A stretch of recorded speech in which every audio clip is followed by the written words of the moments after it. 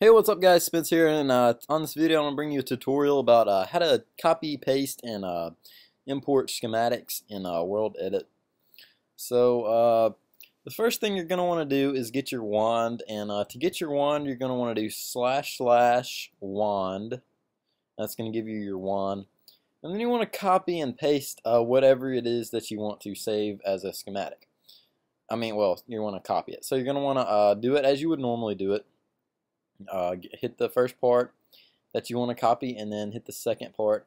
Sometimes you may have to do a different block and then go back to the one that you actually want, but it should work. And then you want to save it how you want it, how you want your schematic to be saved and everything, or you want to copy it how you want your schematic to be saved.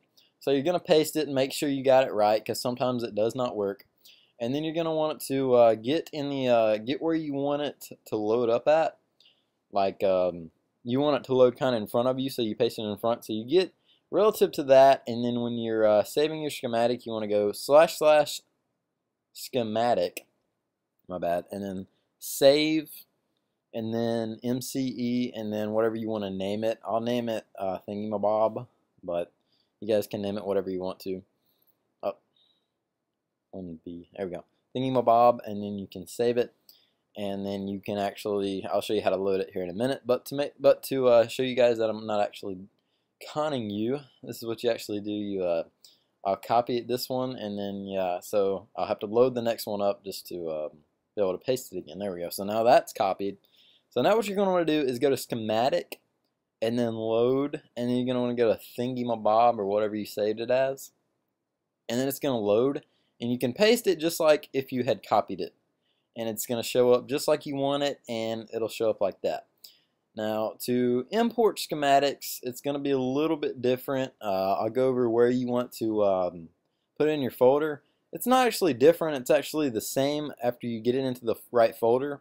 But other than that, all you have to do is drag it into the right folder, and that's all you actually have to do.